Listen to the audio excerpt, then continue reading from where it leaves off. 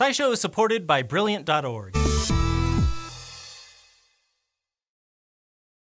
Those caution wet floor signs are everywhere, warning us about slippery surfaces. But if you've ever been caught in a downpour without an umbrella, you know that while wet floors might make you slip, wet clothes tend to stick. So what's the deal? How can water make some things slick and other things clingy? It all comes down to empty space. Walking only works because there's friction between your shoes and the floor. It keeps your foot in place as you shift your weight around. But most floor and road surfaces aren't very porous. They don't have a lot of holes near the surface. So if they get wet, water fills any holes they do have pretty quickly.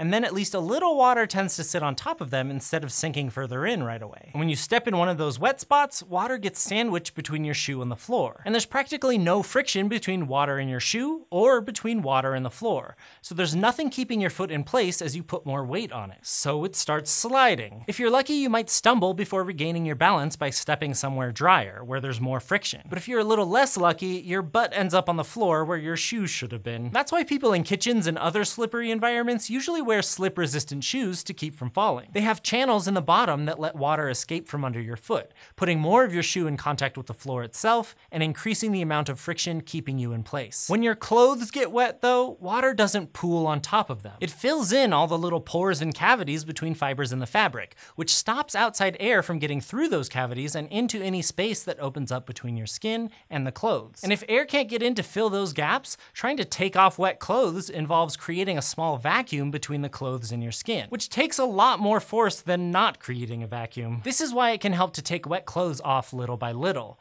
giving air the extra time to fill in each small gap you make. And to make matters worse, wet clothes make your skin wet too. The water on your skin attracts the water in your clothes through cohesion, the force that pulls similar molecules together. To avoid these consequences, rainproof clothes like rain jackets don't have the same kinds of big gaps, so water can't sneak in. Instead, rain pools on top just like it would on the floor, which leaves you and your clothes nice and dry inside, while the outside of your jacket is slippery just like any floor would be. Thinking so much about slippery floors made me wonder about other science happening in my house. Brilliant.org has a course on physics that you encounter in your own home. I'm gonna work on this first quiz about how refrigerators work, and I interact with fridges multiple times a day, so I hope I know how they work.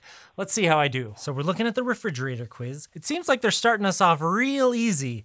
What is the basic idea behind a refrigerator? And my answer is, it's to keep this delicious looking cake nice and cold, of course. But then you look over here at the answers and now I'm not sure what it is. I don't think it sucks cold air in from the room, but does it make cold air and inject it into the food compartment, or does it remove the heat from the compartment and pump it outside? I kind of think that it removes the heat from the compartment and shoves it outside, because when you stick your hand around the back of a refrigerator, it's kind of warm back there. And I got it! And look, only 66% of people got it right. It's harder than you think. But the quiz goes on to explain how a refrigerator uses the compression and expansion of air to actually remove the heat from the compartment. It's fairly simple physics, but it's a little more complicated than I had realized, so I had a lot of fun going through the quiz and figuring it out. If you'd like to try out Brilliant yourself, you can go to brilliant.org/SciShow, and the first 200 people to sign up will get 20% off their annual premium subscription. And you'll be helping SciShow while you learn, so thanks for doing that.